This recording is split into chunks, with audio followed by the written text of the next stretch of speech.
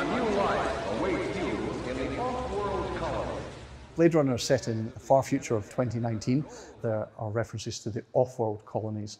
And in reality, we have space stations. The International Space Station is permanently inhabited. It's been going for about 30 years, and it's about 400 kilometers straight up. But honestly, that's about as advanced as we've got.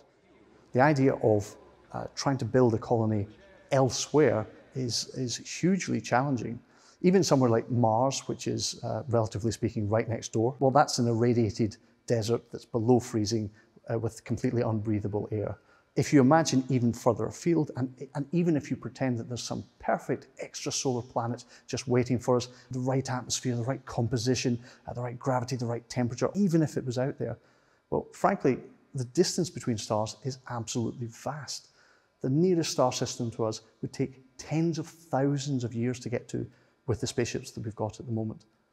I mean, there's no way of getting around it. This is, unless you invent some sort of faster than light travel or wormholes or something like that, the prospect of making a journey that far is unmatched in all of human history. So 2019 didn't look like that. We don't have cool off-world colonies, but it's a pretty depressing environment. So maybe we shouldn't be too unhappy that it didn't work out quite that way.